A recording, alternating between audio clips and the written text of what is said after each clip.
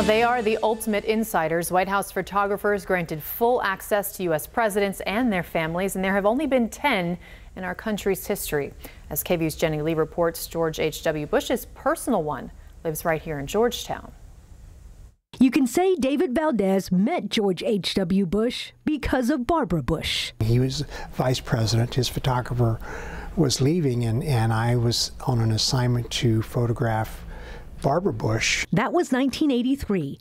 Valdez's relationship with Bush carried over to the presidency. He says he will never forget his first time in Kennebunkport, Maine, where the 41st president grew up. And he was saying, you know, as a little boy, I used to go swimming here. And he said, you and I ought to do that. And I said, well, you know, I'm dressed and I have all my cameras and that's the Atlantic Ocean and, you know. And he said, no, it'll be fun.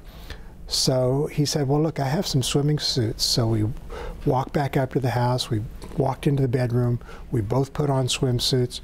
We walked back down to the pier. And he said, on the count of 3, we'll jump. So 1, 2, 3, I jumped and he walked back to the house. Valdez says the president had him from that point on. The two became good friends. They traveled 75 countries and 50 states together. Every once in a while, he'd just kind of hit me with his elbow and he would say, can you believe this? Us two guys from Texas here doing this. Valdez was there for the hard times as well, when Bush's mother was on her deathbed, and moved Valdez to tears telling us about it.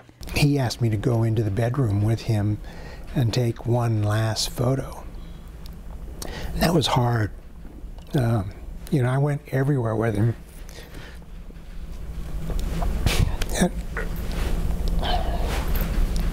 And I really didn't want to do that, but he was the boss.